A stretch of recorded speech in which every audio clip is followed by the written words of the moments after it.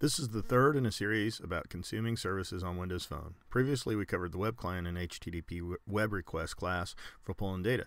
Today, we're going to take a look at parsing the returned XML using LINQ to SQL. So at this point, we've presumably worked through the previous videos and figured out how to get data from the web onto the phone using HTTP web request or web client. Now, how can we make something useful out of that data? We're going to use some Yahoo web APIs to supply some data. Why Yahoo? Well, I'm an unabashed Microsoft fanboy, so this hopefully adds some legitimacy to the data pool. Note this is a deprecated API and has been replaced by the new Places Yahoo API. Also note we're using a sample API key. If you want to use this in your own production systems, go get your own Yahoo license key. They're free. Note the API is limited to 5,000 hits per day. Read the licensing doc available from Yahoo. Details are available at developer.yahoo.com, whack maps, whack rest, v1 geocode.html.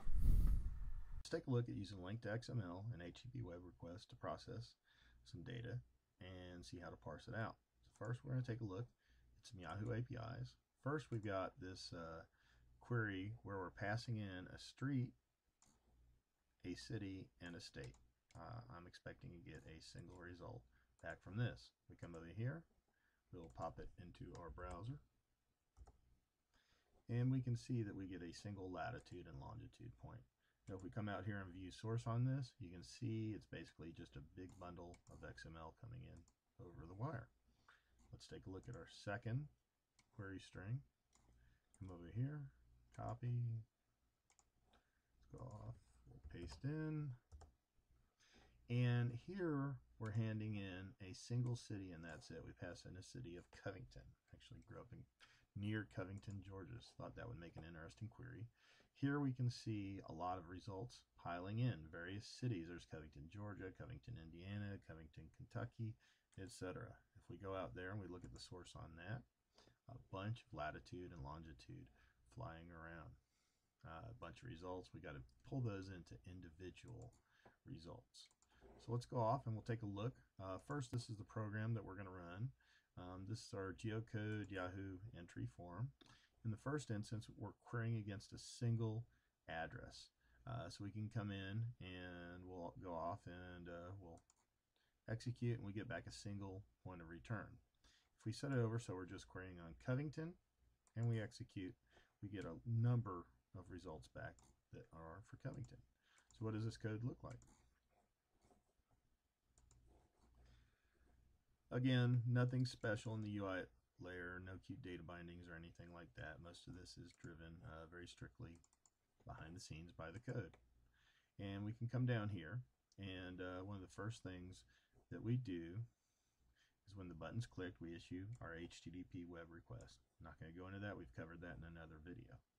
The request comes back. We parse it. Again, we've covered this in another video. Key thing here is parse results. So we call out, instead of writing it as text block like we did before, we call over to parse results. Parse results comes in, and the first thing we do is create an X document off of the results. Then we're going to use a LINQ to SQL statement to go off, and we're going to use LINQ to SQL to query this.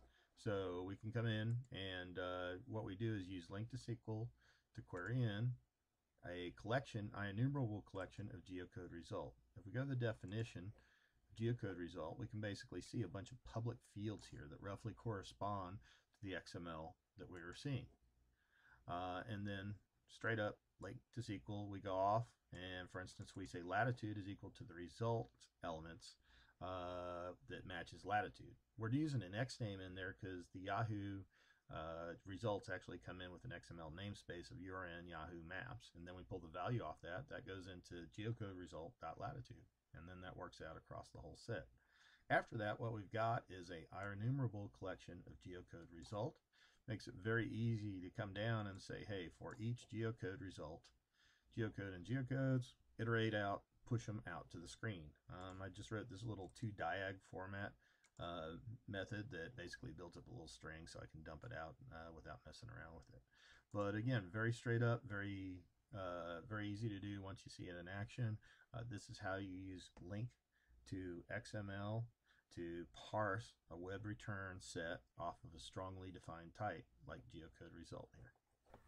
One key concept we noted was the use of XDocument. Again, we used XDocument to parse an XML string into a format or document structure that we can then query with LINQ to XML. Very core to the process of being able to parse this stuff and pull the individual bits out.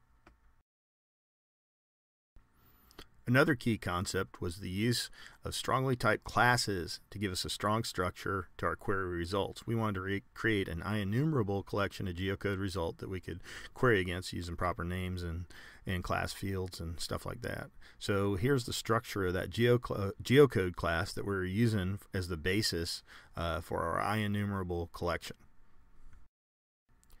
LINQ to XML is a magic that lets us pull apart all that XML data without having to resort to XPath or XQuery, which I'm not a huge fan of. We pull the data into instances of the geocode result we talked about previously, our strongly typed class. A download of the code from this demo is available at http://www.devfish.net, whack downloads, whack files, whack wp7garage2.zip.